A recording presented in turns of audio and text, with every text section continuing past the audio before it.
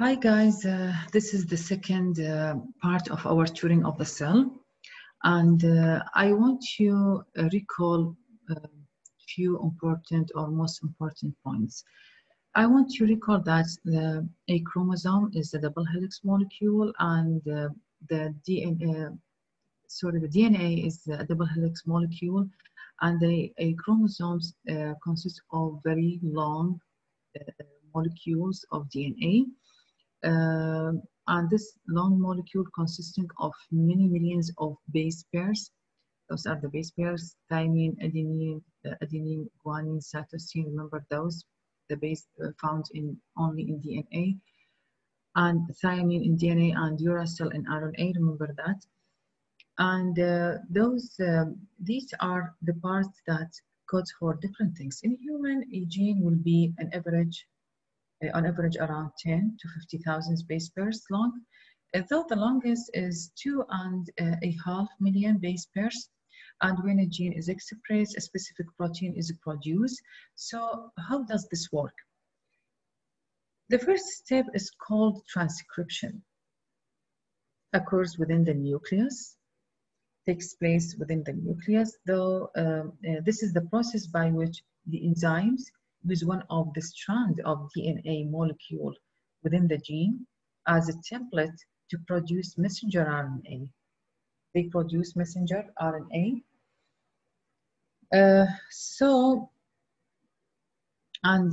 Remember that the RNA is single molecule and the DNA is double helix, and this one is single strand. And RNA will contain uracil instead of thymine, and RNA is single strand, and the sugar is ribose rather than deoxyribose in DNA.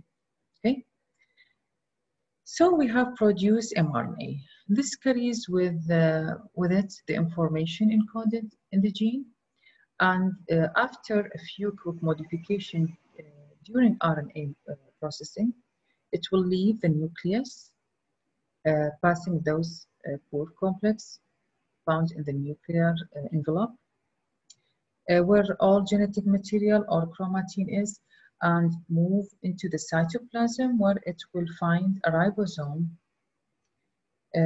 This is where translation occurs. During translation, the mRNA acts as a code for a specific protein.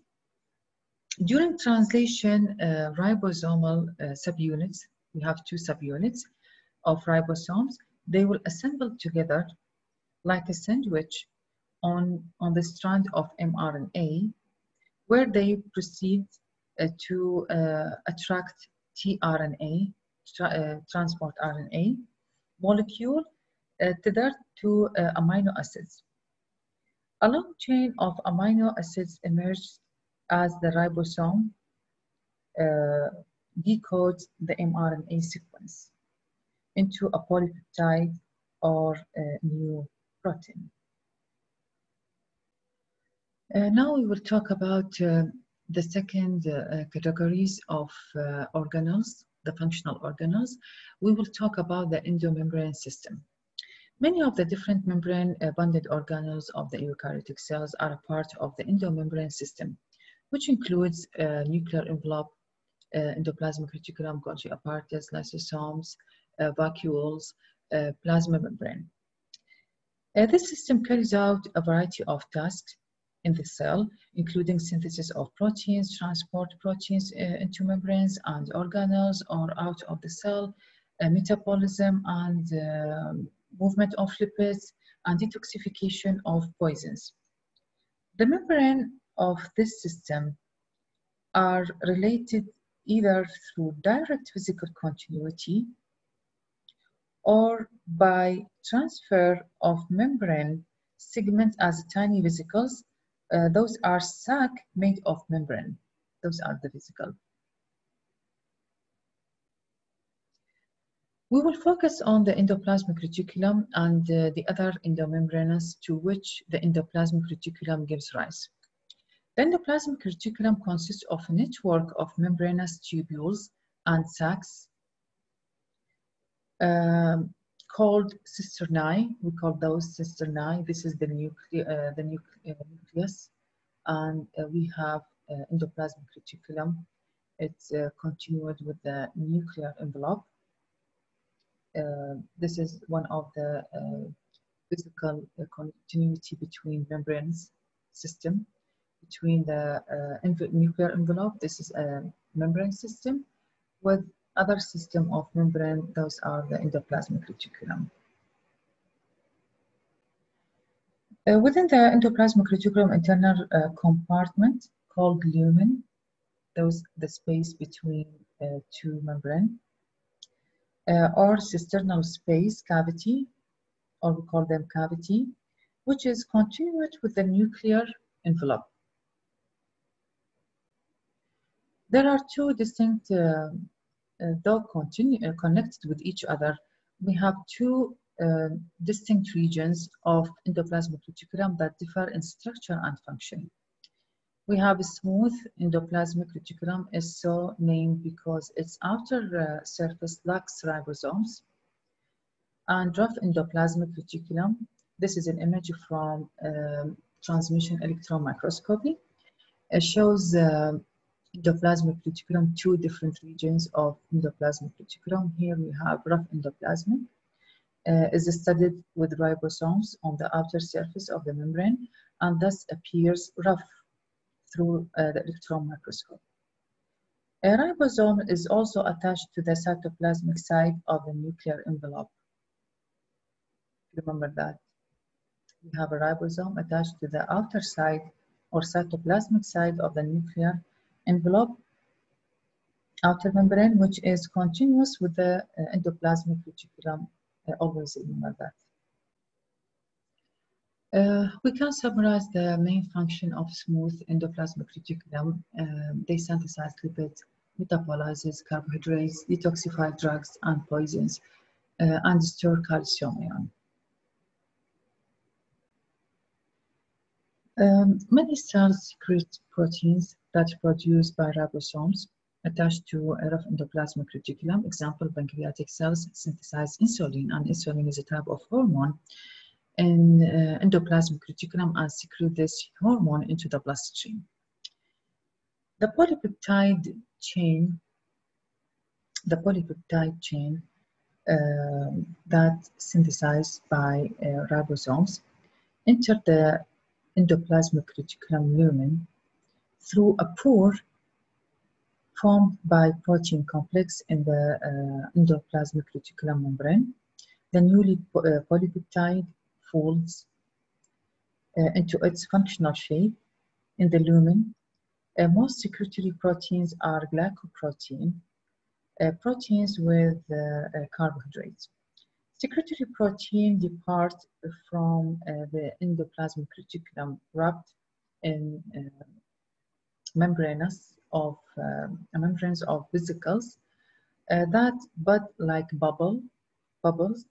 Vesicles in transit from one part of the cell to another are called transport vesicles. So this is transport vesicles carry the newly formed polypeptide by the ribosomes, and they're modified inside the lumen of endoplasmic reticulum, then transfer or depart the endoplasmic reticulum within a newly formed vesicle or transport vesicle.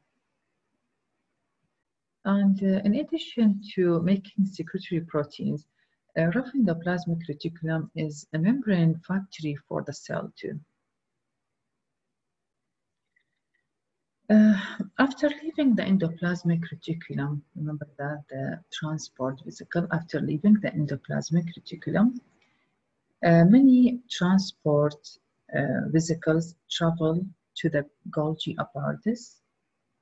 Now we're talking about the Golgi apparatus.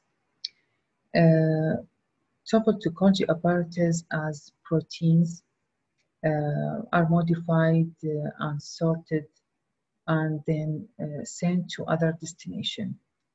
So Golgi apparatus act as or serve as modification or modification place for protein that are produced by the ribosomes. Those enters the endoplasmic reticulum, and then those transport vesicles, leaves or buds from the endoplasmic reticulum, and then move toward the Golgi apparatus for more modification, and then sorted, and then package them to transport to another place inside the cells. Golgi apparatus consists of a group of associated flattened membranous sacs. Those are called cisternae. We call them cisternae. The two sides of Golgi sacs are referred to as, those two sides are referred to as cis and trans face. These act respectively as the receiving and shipping department of the Golgi apparatus. Cis always near to endoplasmic reticulum.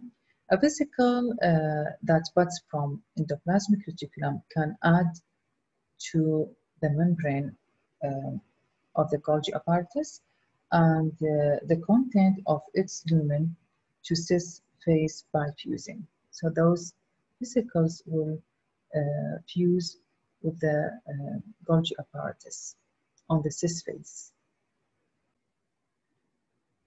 The trans phase gives rise to vesicles that bunch off and travel to other sites. In addition to its finishing work, the Golgi apparatus also manufactures some macromolecules or many polysaccharides. Many of them are polysaccharides secreted by cells are Golgi products. And now we will talk about lysosomes. Those are digestive compartments. And a lysosome is a membranous sac of hydrolytic enzyme that can digest macromolecules. Lysosomal enzymes within lysosome work best in acidic environment inside the lysosome. If a lysosome breaks open or leaks its content, the release enzymes are not very active because the cytosol or the cytoplasm of the cell has a near neutral pH. However, excessive leakage from large number of lysosomes can destroy a cell by self-digestion. Some lysosomes arise by budding from trans phase of the Golgi apparatus. So some of those lysosomes produce from trans phase of Golgi apparatus. Lysosomes carry out intracellular digestion in a variety of circumstances. Amoebas and many other unicellular cells or protists eat by engulfing smaller organisms or food particles, a process called phagocytosis. Phagian mean to eat, and cytosis mean cells. The food vacuoles formed in this way by phagocytosis, this food vacuole, then fuses with lysosomes. Those are the lysosomes, contain digestive enzymes, to digest this food or engulfed food. A digestion product including simple sugars, amino acids, and other monomers pass into the cytosol and become nutrients for the cell. They fuse them to the cytosol. And some human cells also carry out phagocytosis, among them macrophages in white blood cells. Those are the macrophages. Those are a type of white BC white blood cells that helps defend the body by engulfing and destroying bacteria and other invaders. Lysosomes also use their hydrolytic enzymes to recycle the cells on organic materials. Those processes called autophagy. So it's carried out phagocytosis and also associated with the autophagy. During autophagy, a damaged organelle or small amount of cytosol becomes surrounded by a double bond membrane, and the lysosome fuses with the outer membrane of this vesicle, and the lysosomes dismantle the inner membrane and the enclosed material, and the resulting small organic material are released to the cytosol for reuse. Now we have another endomembrane system organelle. We have vacuole, and remember that vacuoles are found in plant cells. The central vacuoles we found the central vacuoles with the plant cells I talked about before, with the difference between animals and plant cells. We have different types of vacuoles. Vacuoles are large vesicles derived from the endoplasmic reticulum and Golgi apparatus. Thus, vacuoles are an internal or integral parts of cells' endomembrane system. Vacuoles perform a variety of functions in different kinds of cells. We have different kinds of vacuole. We have food vacuoles that's formed by phagocytosis, and we have in contractile vacuoles. In many unicellular protists living in fresh water have contractile vacuole that pump excess water out of the cells, and many plant cells generally contain a large central vacuole, which develops by the coalescence of smaller vacuoles. The solution inside the central vacuole, we call it the cell sap. In the plants, those are have special function. Central vacuoles function in plant cells. They are a repository of organic and inorganic ions, including potassium and chloride. The central vacuole play a major role in the plant growth for cells, of course, which enlarge as the vacuole absorb water, enabling the cell to become larger with a minimal investment in a new cytoplasm. The cytosol often occupies only a thin layer between the central vacuole and plasma membrane, so the ratio of a plasma membrane surface to cytosolic volume is sufficient even for a large plant cells. The third categories for our functional organelle, we have an energy processing organelle. We have mitochondria and chloroplast. In eukaryotic cells, the mitochondria and chloroplast are the organelles that convert energy to forms that cells can use for work. Mitochondria are the sites of cellular respiration, the metabolic process that uses oxygen to drive the generation of ATP by extracting energy from the sugars, fats, and other fuels. Chloroplast found in plants and algae are the site of photosynthesis. This process in chloroplast converts solar energy to chemical energy by absorbing sunlight and using it to drive the synthesis of organic compounds such as sugars from carbon dioxide and water. And we have peroxisomes in animal cells.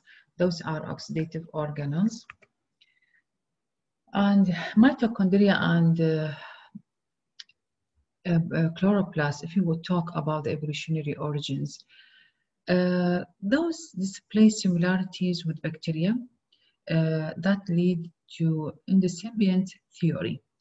This theory states that an early ancestor of eukaryotic cells, host cells, engulfed an oxygen using non-photosynthetic prokaryotic cell mitochondria. Evolutionarily, the engulfed cell formed a relationship with the host cell, in which it was enclosed, becoming an endosymbiont, a cell living within another cell. Indeed, over the course of evolution, the host cell and its endosymbiont merged into a single organism, a eukaryotic cell with the endosymbiont having become a mitochondrion. And then at least one of these cells may have then taken up a photosynthetic prokaryote, becoming the ancestor of eukaryotic cells that contain chloroplast. We will start with mitochondria. Mitochondria are found in nearly all eukaryotic cells. The number of mitochondria correlates with the cell's level of metabolic activity. Example cells that move or contract have proportionally more mitochondria. Each of the two membranes enclosing the mitochondria is a phospholipid bilayer. So mitochondria are covered with a double layer of phospholipid bilayer. Those enclosing the mitochondria are composed of phospholipid bilayer with a unique correlation of embedded proteins. The outer is smooth, but the inner membrane is convoluted with enfoldings called cristae. Those are the cristae, those folds with the inner membrane. The inner membrane divides the mitochondria into two internal compartments. The first is the intermembrane space between the outer and inner membrane.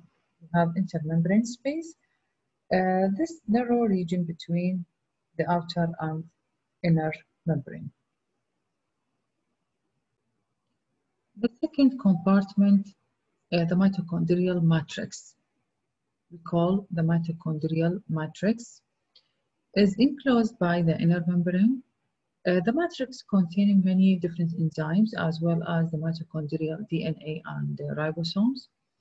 Enzymes in the matrix catalyze some of the steps of cellular respiration.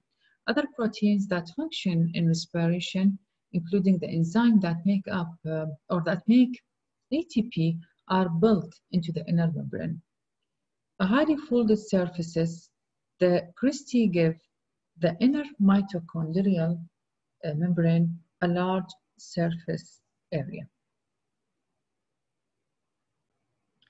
So remember that mitochondria perform cellular respiration. That means it will generate ATP from glucose or another macromolecules or another fuels, fats, amino acids.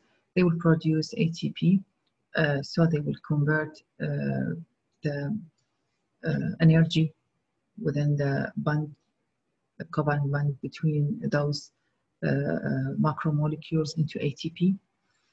And then the cellular respiration are driven by specific enzymes found in the mitochondria.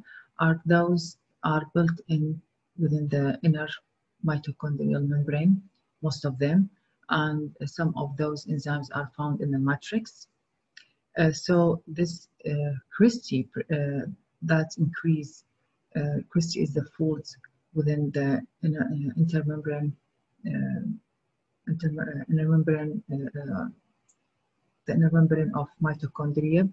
Those increase the surface area for more cellular respiration chemical process occurs there.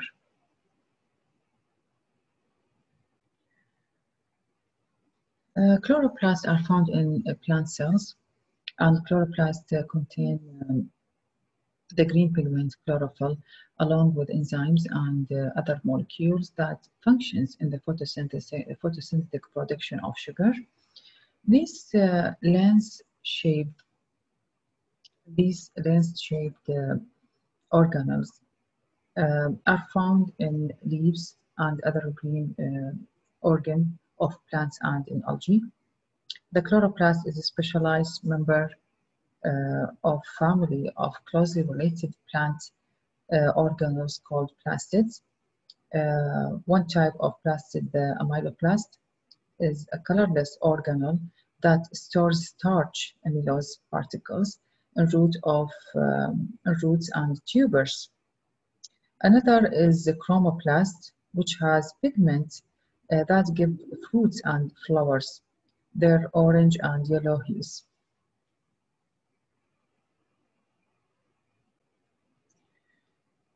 The content of a chloroplast are partitioned from the cytosol by an envelope consisting of two membranes separated by a very narrow intermembrane space. Remember that always between two double layer of biological membrane we have a space. We saw the space in nuclear envelope and in mitochondria, inner and outer membrane, and here plastid too. We have an intermembrane space between the outer and inner membrane. Inside the chloroplast is another membranous system in the form of flattened inner, those are flattened interconnected sac called thylakoid. Each one is called thylakoid. In some region, thylakoid are stacked like poker chips. Each stack is called granum. We call this stack granum. The fluid outside the thylakoids is the stroma. We call this fluid around the thylakoid and the granum. So the inside of chloroplast is filled with stroma, which contains the chloroplast DNA and ribosomes, as well as many enzymes. So the membranes of chloroplast divide the chloroplast space into three compartments. The intermembrane space, this is the first compartment between the inner and outer membrane. We have a space, and we have the stroma that enclosed with the intermembrane, and we have the thylakoid space that's found inside each thylakoid. This compartmental organization enables the chloroplast to convert light energy to chemical energy during photosynthesis. Peroxisomes contains enzymes that remove hydrogen atoms from various substrates and transfer them to oxygen, producing hydrogen peroxide. These reactions have many different functions. Some peroxisomes use oxygen to break down fatty acids into smaller molecules, transported to mitochondria, and they will transport those breakdowns or the materials from the fatty acids into mitochondria used for cell respiration. Peroxisomes in liver detoxify alcohol and other harmful compounds to oxygen. Hydrogen peroxide formed by a peroxisome is itself toxic, but the organelle also contains enzymes that convert hydrogen peroxide to water.